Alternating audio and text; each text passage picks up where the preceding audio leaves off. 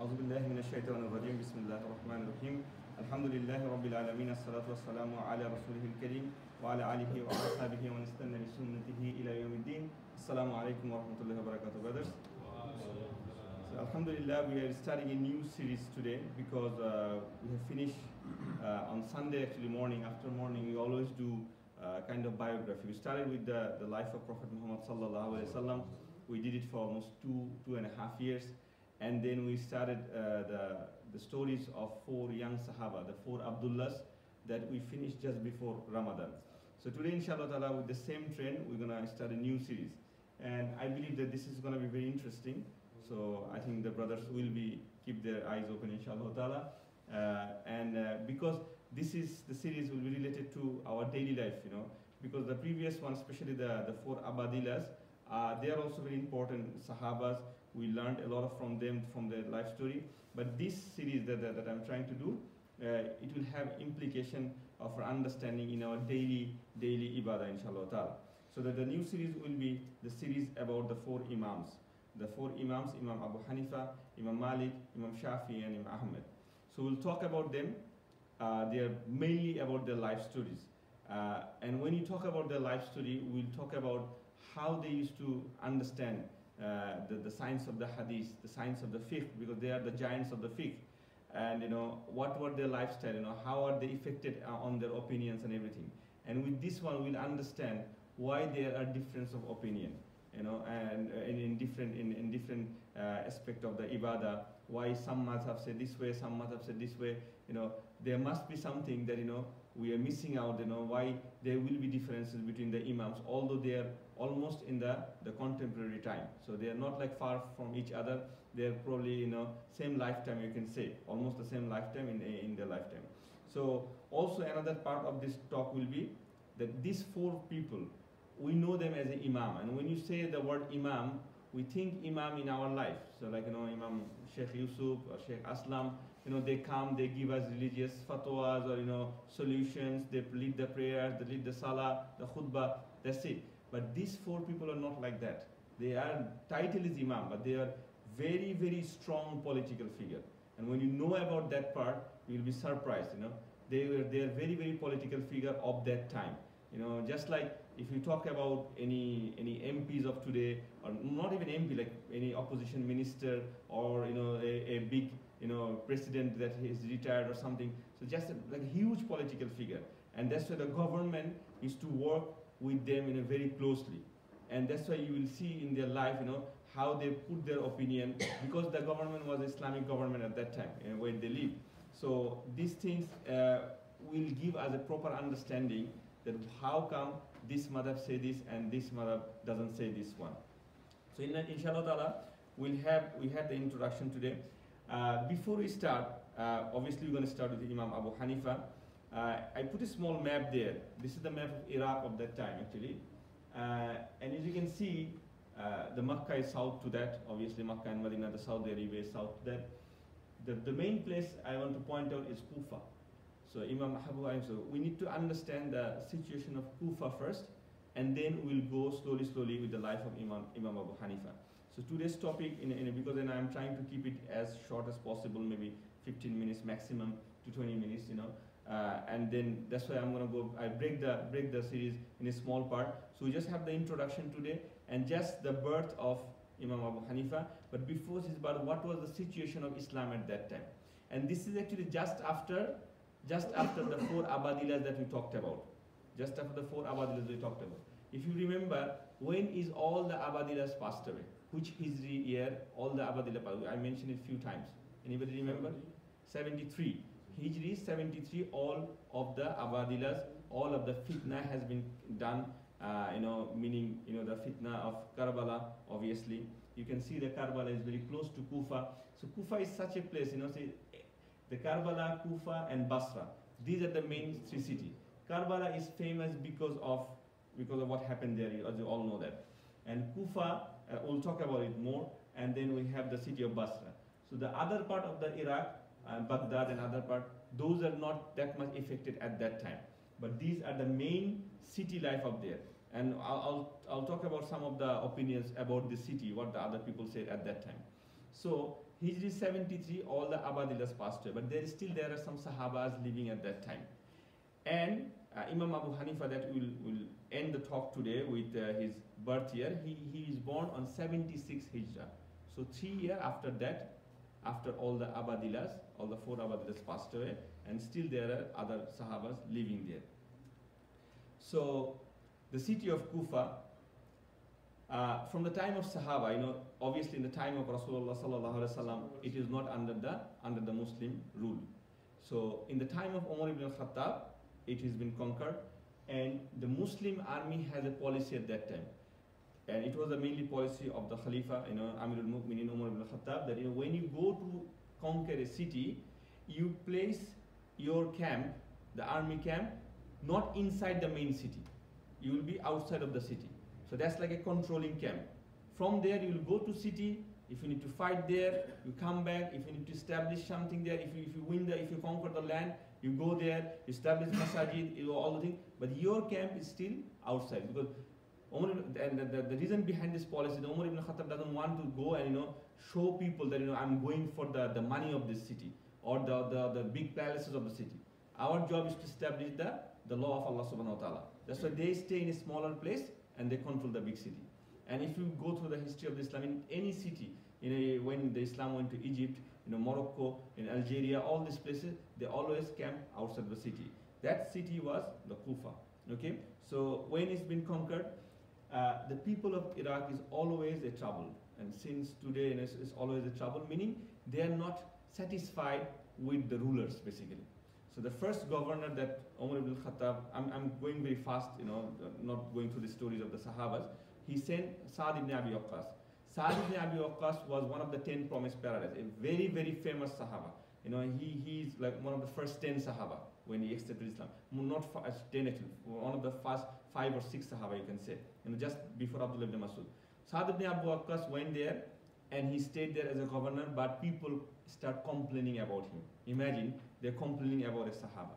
And Sa'd ibn Abi Waqqas was been complained so heavily that Umar ibn Khattab has to call him and ask him, and he verified that the Sa'd ibn Abi Waqqas is completely out of all this allegation. He has nothing to do with this, is completely innocent.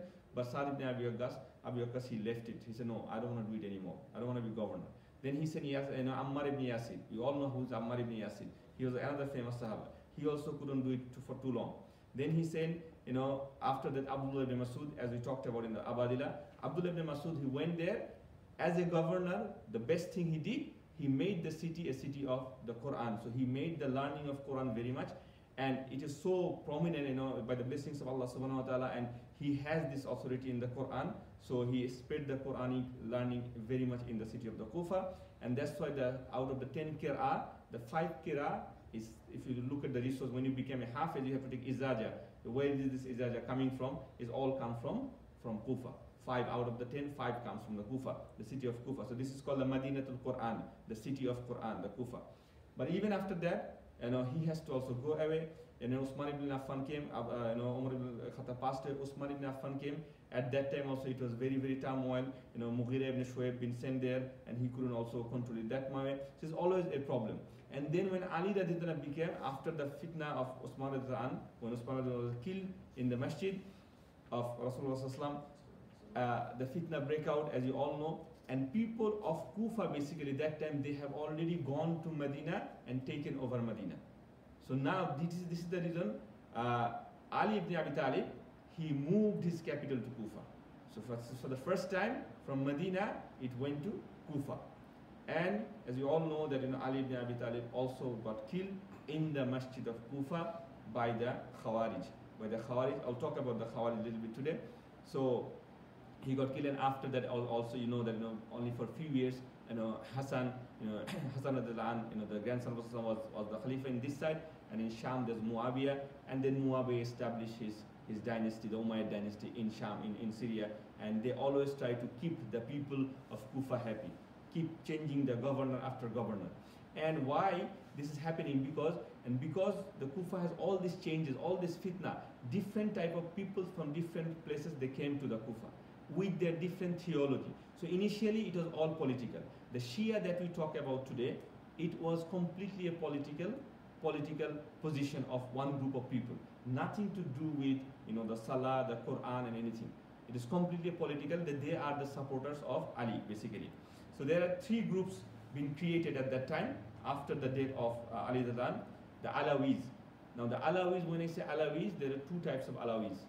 The current days Alawis and that time Alawis. Alawis of that time means people who are supporter of Ali, because Ali was killed in the Masjid of Kufa, and people rebelled against him. They wanted to support the Ali. They want to support the family of Rasulullah sallallahu alaihi wasallam.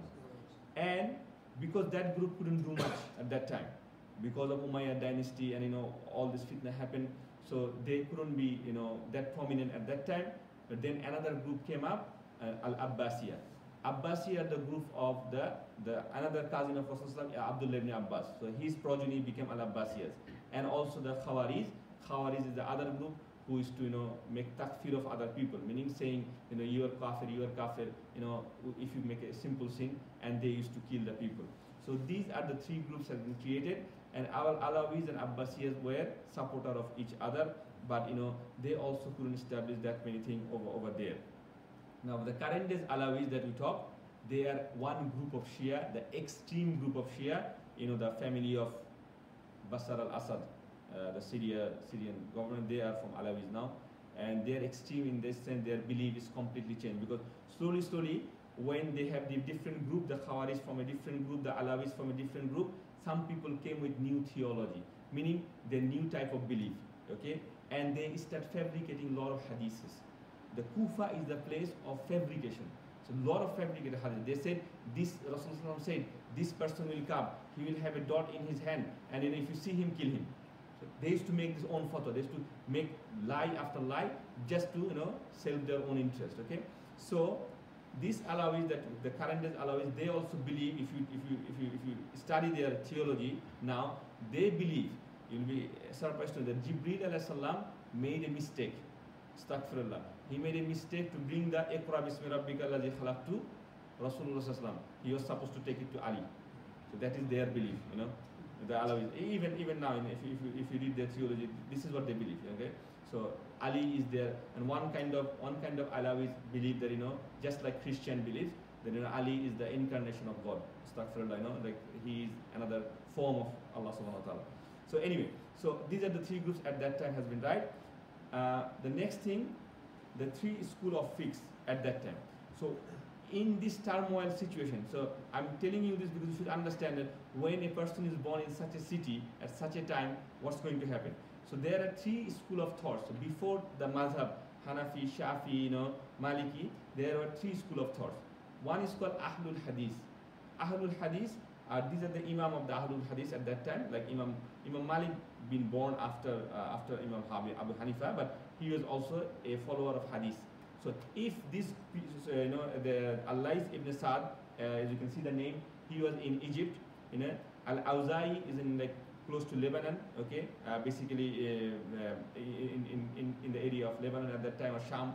Hassan al-Basri, near the city of Basra, that's why it's called Hassan al-Basri. They are all even Syrian. They are all great Sahaba. That's not Sahaba, so Tabi, and as you can say, Imam Malik is not considered a Tabi, but very close to them. So these people, they used to believe in Hadith.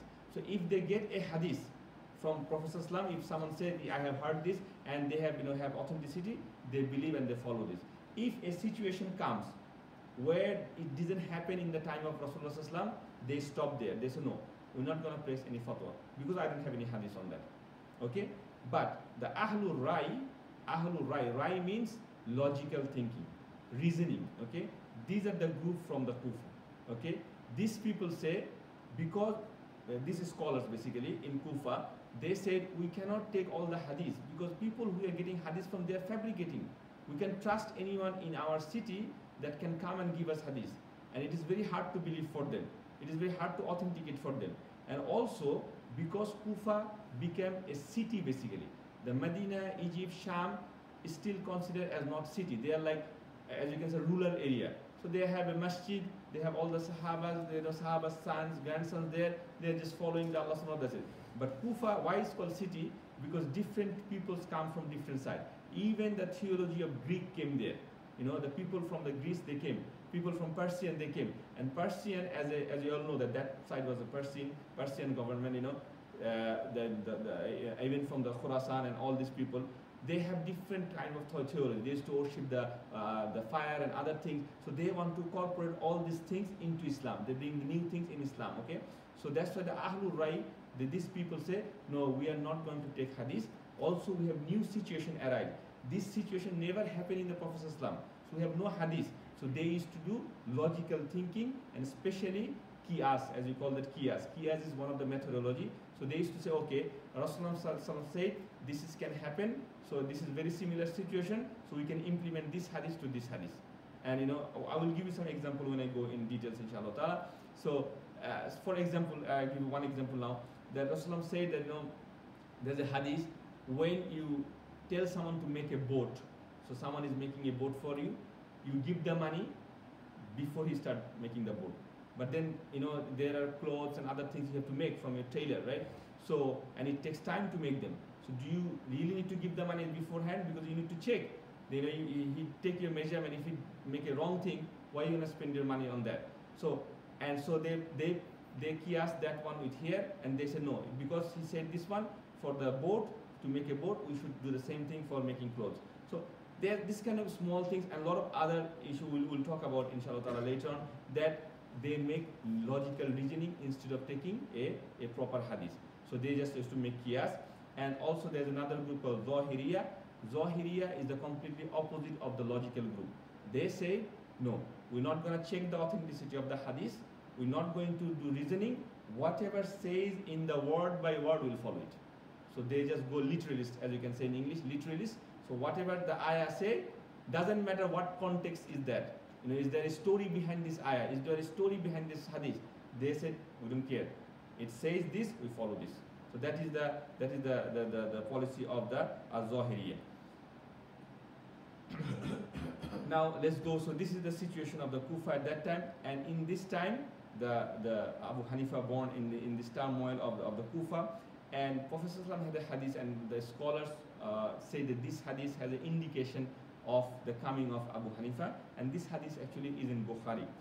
What basically Rasulullah said, that one day he was sitting with his Sahaba, and he was explaining to them Surah Al-Jumu'ah.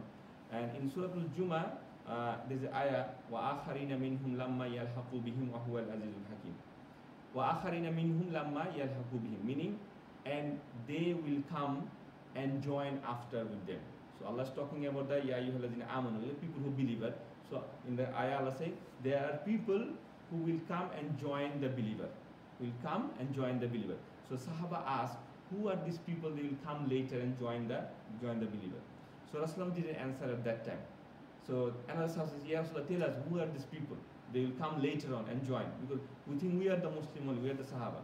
So Salman al-Farisi came at that time, and Prophet said, at that time these people means, if the knowledge is in the star, meaning knowledge has lifted out and went to the sky. Basically knowledge is far to reach.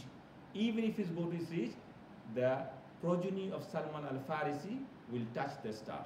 Meaning the people from the Farsi, the Persian, as you have said, because you all know that Salman al-Farisi is the Farsi. So his progeny, his people will be the people who will be touching the knowledge. Okay? And as you all know, Imam Abu Hanifa is not an Arab. So this is the first thing you should know. Imam Abu Hanifa is not an Arab. His father was Sabit ibn Zuta ibn Marzuban. Look at the name. Can anybody guess which country he could be from our time? Sabit ibn Zuta ibn Marzuban. Any guess? This is his father and his grandfather. So Juta was his father and Marzuban was his grandfather. They were basically from Khurasan, the Afghanistan. So they are Afghani. So his father is Afghani, and Marzuban, his grandfather, he came to Kufa and he was a servant, as you can say, or like a khadim of Ali radhiyallahu anhu. So when Ali has the capital there, so Marzuban is and Ali radhiyallahu made a dua for Marzuban and his progeny, that may Allah subhanahu wa ta'ala blessed you with the blessings and everything. And scholars later on said that dua obviously take effect. That's why Allah subhanahu wa ta'ala sent a great scholar, Imam Abu Hanifa. So he was born at year 699 CE, so 76 AH. So the Hijri 76, so the death of Rasulullah after 66 years he was born, and he lived up to 144 AH, which is probably I think 67 years, 68 years he lived there, and then he grew up in the city of the Kufa. Inshallah ta'ala, today we will finish it here because it's a bit too much for everyone to grasp. Next week we'll start from his life. So today we just talk you the city of the Kufa, and then how the situation of this one. And obviously you can understand he will be one of the scholar of Ahlul Rai, because he is in Kufa. So he have to do a lot of logical and reasoning, and you know, and that's why he's called the great scholar of Ahlul Rai, the scholar of the Rai people. So we'll finish it here. Jazakallah khairan. Subhanakallahumma bihamdik. Ashhadu an la ilaha illa anta astaghfiruka wa atubu ilayk.